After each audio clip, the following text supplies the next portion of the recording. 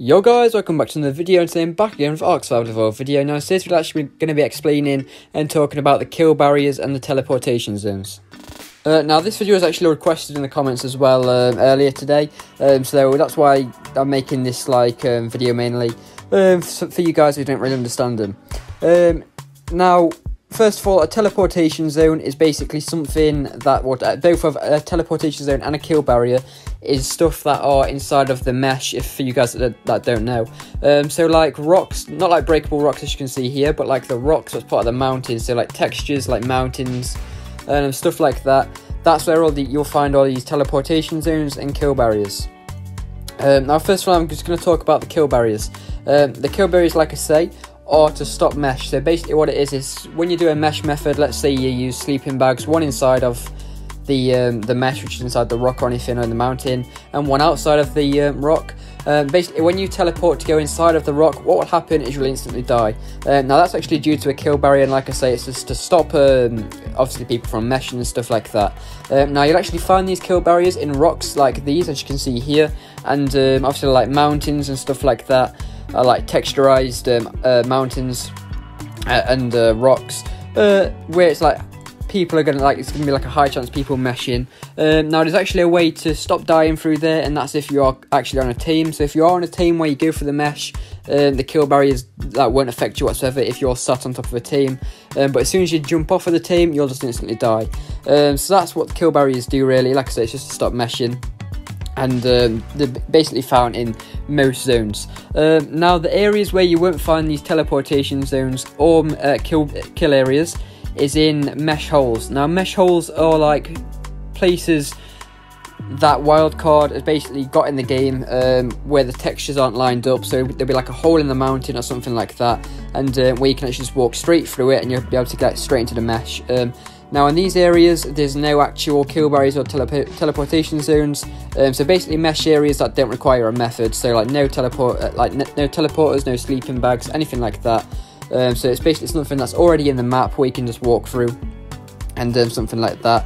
So that's where these kill barriers and teleportation zones won't be into place.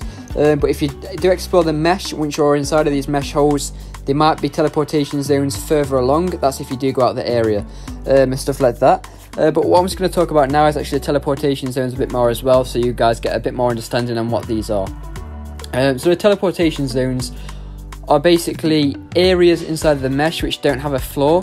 So it's basically a mesh detection method where the world basically detects that you are under the map flying, and teleports you back to the map. Now I'm just going to use the blink gun to actually get inside of here to show you guys.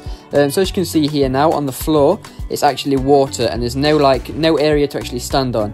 Now if you actually meshed in this without using the blink gun, obviously because I used the blink gun I won't get teleported, but if you did this normally and you went into this zone using teleporters or something like that, what will happen is you would get teleported straight back to the top of the surface after like a couple of seconds. Now this is due to because there's no ground or place where you can actually stand on and stuff like that.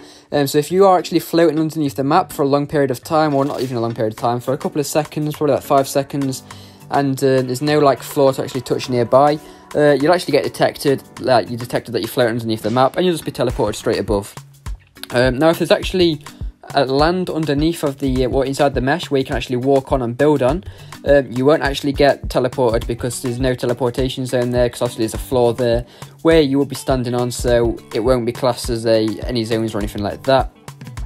So you'll be completely fine with them if there's actually got the floor. But like I say, if you are going for a mesh hole, mesh holes always have the floor as well, by the way, so if it's a mesh hole you won't be just sent straight into the map, and that's why there'll be no teleportation zones or kill barriers, because obviously it's like a I don't know, like a map underneath kind of, so you can just stand on it and stuff like that. So there's a surface underneath which you can stand on basically, and nothing will affect you there. But if you do actually go exploring in that area, like I say, you could hit a teleportation zone along the way.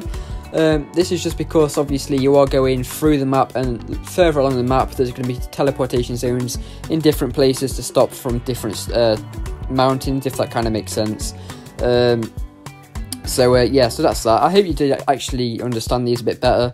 Also, comment down below if you do have any questions and I'll answer them and obviously help you all out. But thank you for watching. Don't forget to like and subscribe. And like I say, drop a comment down below as well if you would like to request any glitches or methods, or if you do need help with any parts of the video.